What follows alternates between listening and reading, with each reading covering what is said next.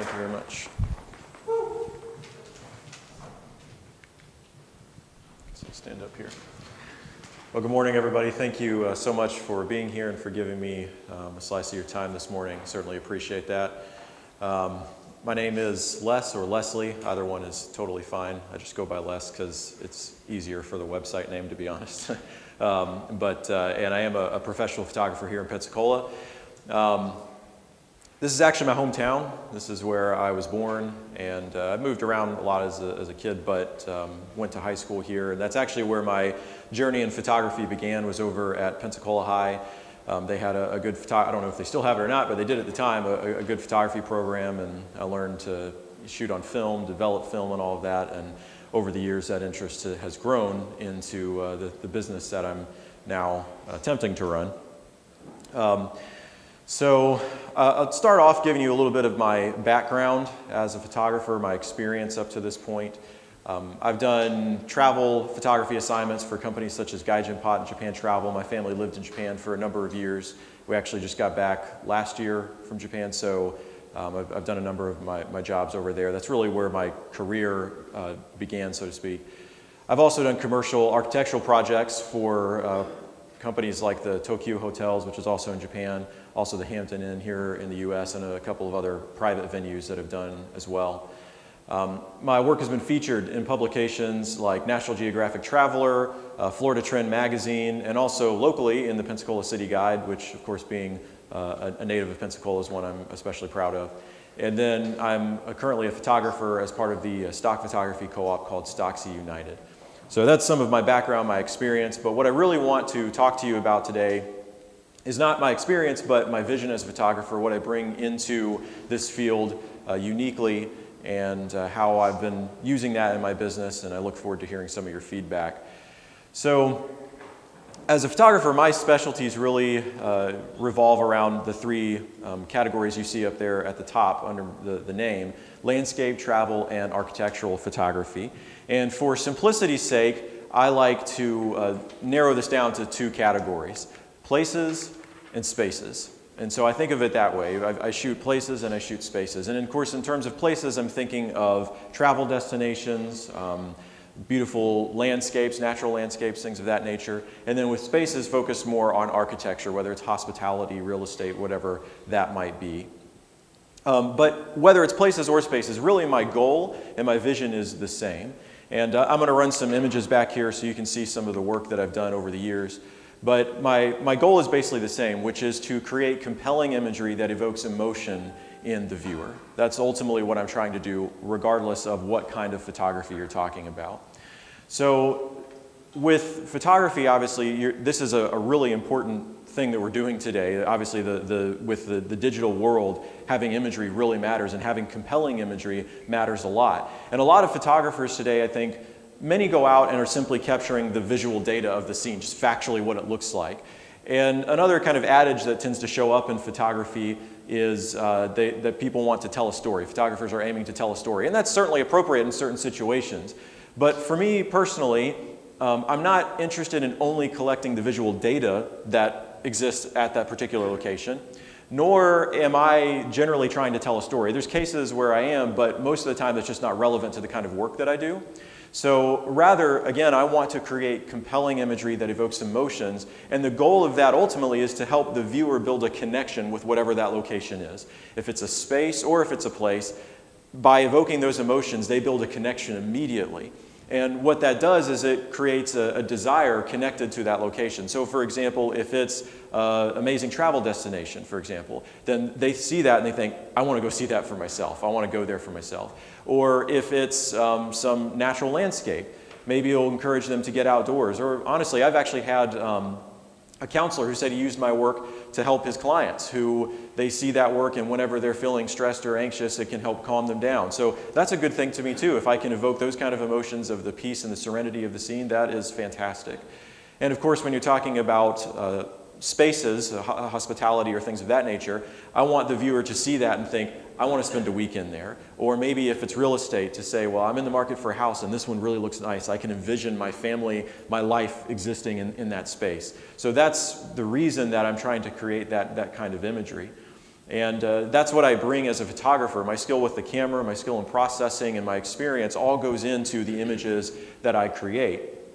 Now, of course, being a skilled photographer and being a skilled businessman are two very different things. And so those are the distinctions that I'm working with, obviously, and trying to learn the business side of this and grow in that. So up to this point, as a photographer, the things that I've been focusing on in my business, I focused really up to this point, especially in the landscape and travel area, has been the part that I've done the most in.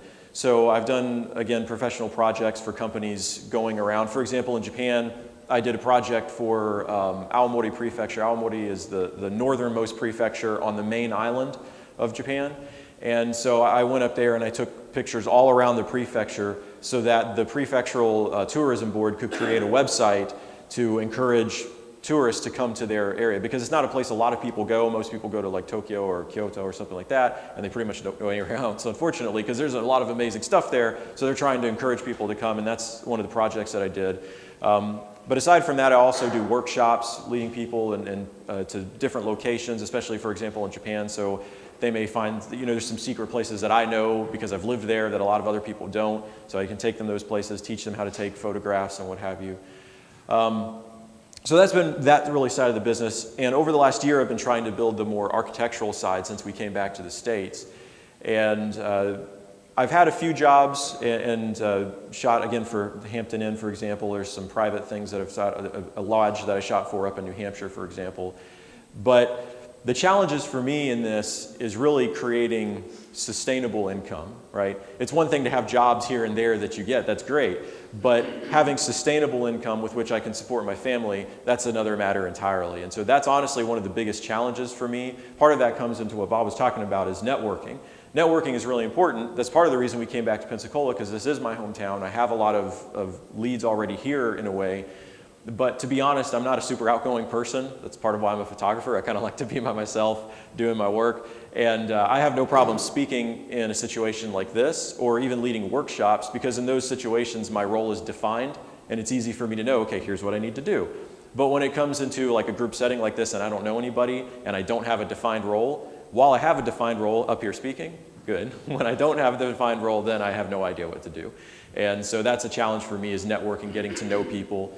And then also, obviously, just getting your foot in the door, because even when somebody sees your work and says that's amazing work, it's another thing to convince them that, okay, you're worth hiring. I want to hire you. I want to try this relationship and see if you can do work for me that's going to benefit my business and all of that. So those are the big challenges that I'm running with, is trying to get the connections, get my foot in the door, and then creating a sustainable living from that. So that's basically my business in a nutshell and the challenges I'm facing, and I certainly look forward to dialoguing with you guys and hearing your feedback. Thank you very much. Thank you very much. I would like to open the floor for questions for Les. Do you have a question? Yes. So I have a few. The first is, so is your goal to work privately or to continue with the cities and landscape national park boards and things like that? Yeah, for me, really, it's a mixture. That's kind of what I've found up to this point, is that for a lot of photographers, to create a sustainable living, to create a sustainable living, they really have to do a lot of different things. And so right now, I'm kind of just testing the waters to see what works the best, to be honest with you, and I'm open to whatever happens. If it was just me personally, I think that, again, because the defined role is a little bit easier for the way my mind works, I think working for companies or tourism boards or something of that nature would be more preferable, because then it's sort of just clear cut of what I need to do. But I'm open to however the future goes. Yeah. So the next question is more of a, from the business marketing standpoint, what does your social media platform look like? Like, are you pushing that kind of marketing? Are you working to grow your following on social media? As a millennial, I acknowledge that that is how I find photographers to follow, specifically travel photographers. What does that look like for you? Yeah, absolutely. I have, I'm involved in, really the biggest ones for me up to this point have been Facebook and Instagram, obviously, and those are major platforms, of course. But I have a presence on a lot of the big platforms. Twitter, I'm there, and also Flickr. I've been on there for actually a long time. And so, but my biggest followings are really on Facebook and Instagram. That's where I do the most. And yeah, I definitely do a lot of marketing out there. I found quite a number of clients, especially for my workshops and such in those areas. So yeah, I definitely do, but it's also something I'm wanting to grow for sure. I've got a good start on it, but really to be able to do some of the work I'm trying to do, you have to get up to the larger numbers, and that's definitely a challenge. So third and final question, and I'll let somebody else take over. So is your goal to stay local, to grow, to be reaching most of the South, or just Florida nationally, or are you willing and open to going globally again? Yeah, so for like the workshops and such, I do that pretty much anywhere. I especially, obviously, because of my affinity for Japan, I've actually got some workshops planned there for next year. So that's something that I'm hoping will be successful, in part just because I love going there and I love introducing people to the area. So that's something I like to do. But as far as the more commercial work, I'm totally fine going elsewhere as well, certainly. But my focus right now has been more certainly within the US, and now that we're down here, I've been trying to do a little bit more locally and make connections there, because obviously I think being involved in your local community is good, and when you get to other places, you don't really get to build lasting relationships quite in the same way as you do in the place where you live. And obviously my family's here. It's really important to me to be able to be around my family, not be gone constantly. So I've got 3 kids, so I want to be there, with them as they're growing up. So being local would be obviously a benefit in that way. Other questions? Yes, Kenzie. Kind of all one. So, do you pay for your travel when you go places? And then when you talk about like you're making other income, do you have prints or are you in local shops? What's kind of that whole plan? Yeah. So, as was mentioned before, I just got here back in July, August. We came back down here. So I've got some plans over the next year that are involving some of those things that I haven't done quite yet. But for example, prints, yeah, I do sell prints. I actually just recently there was one of the images up there, the one of the beach here actually. It was taken over on the Gulf Islands National Seashore. And that one I made, it was the largest print I've ever made. I think it was like 6 foot long or something. It was quite a large print. So I do make prints for people. And I'm hoping over the next year to get involved in some things. In fact, I know locally there's the gallery nights here in Pensacola, and I would like to do some of that as well. But as far as, what was the other part of your question? Travel. Yes, yeah. It depends just on the project that I'm doing. For the landscape stuff that I do on my own, just for my own portfolio, or for example, for doing workshops, then typically I pay for that myself, because I'm just trying to basically build, for example, we're talking about on social media, getting images out there and people saying, oh, I really would like this guy to guide me to that place and show me how to take these kinds of images.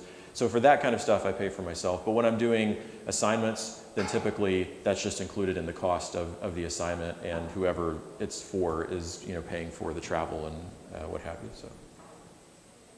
Yes, sir. A couple of questions here. Have you identified businesses that continually need landscape, travel, and architectural photography? Is there some? I know National Geographic is probably one, but can you touch on that maybe? Yeah, so as far as businesses that are frequently using that kind of work, as far as landscape and travel photography, typically it is going to be, on a regular basis, it's going to be magazines.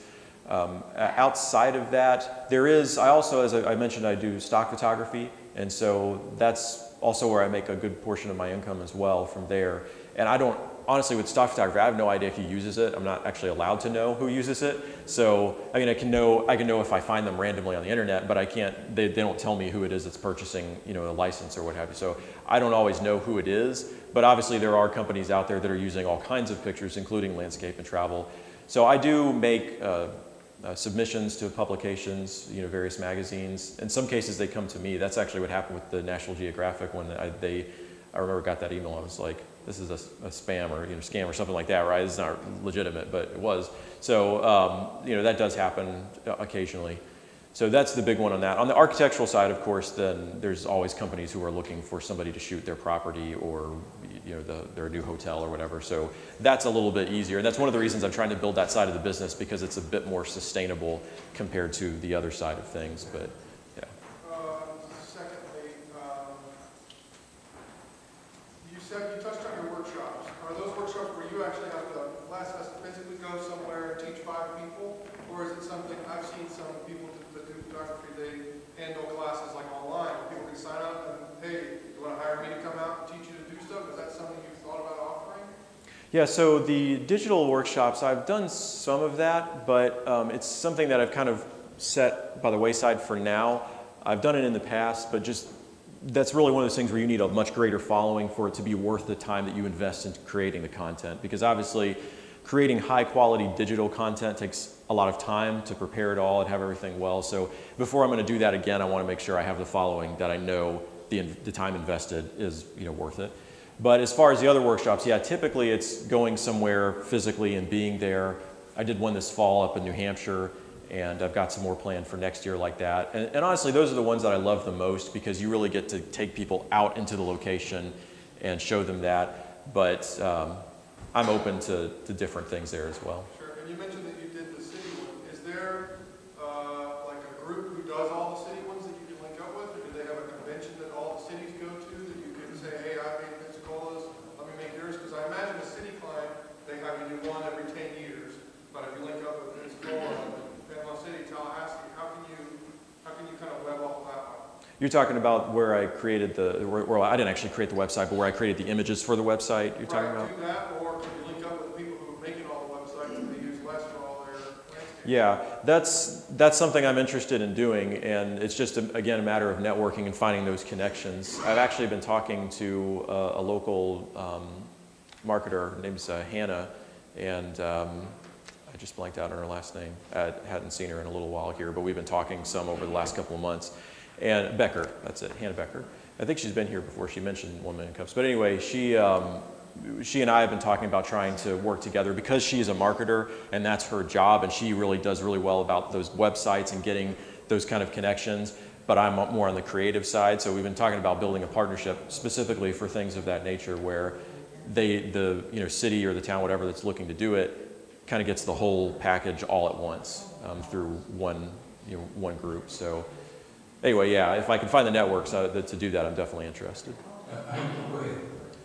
Not so much a question, but more a suggestion. Photography's been around, I guess, so far, beyond everyone else around. And I've had to make the same change. I'm in the publishing industry, which has been around since Gutenberg. And Amazon changed everything.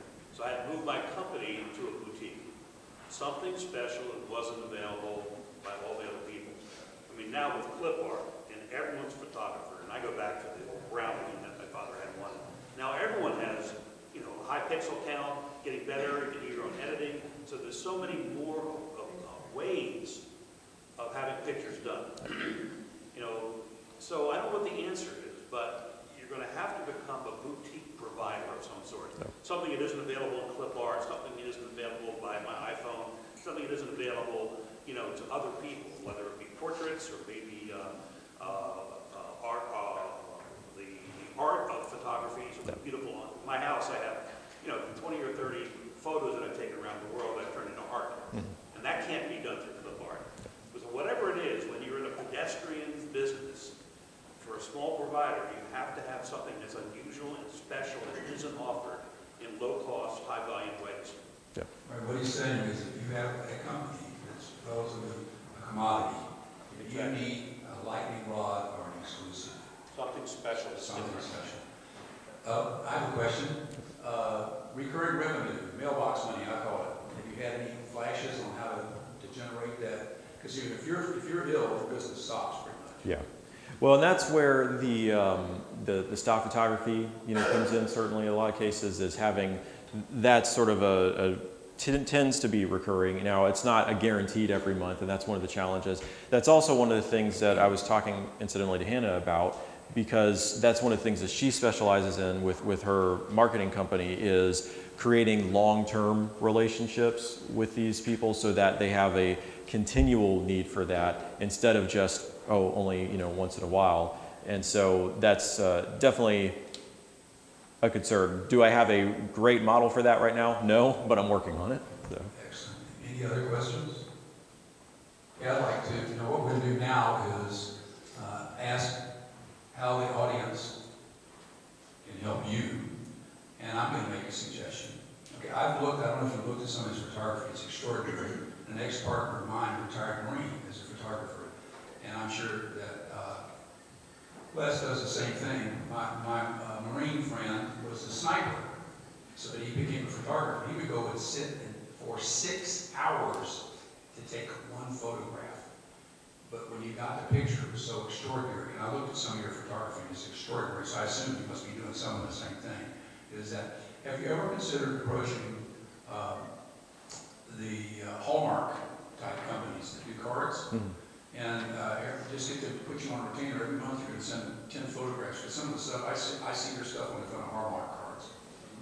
Yeah, I hadn't thought about that. Definitely, that's something I'm looking for over the next year. Certainly, is the people that I can reach out to directly like that. So, yeah, that's a great idea. And secondarily, most of the money in the Panhandle is down in the Destin, Sandestin 30A. Right?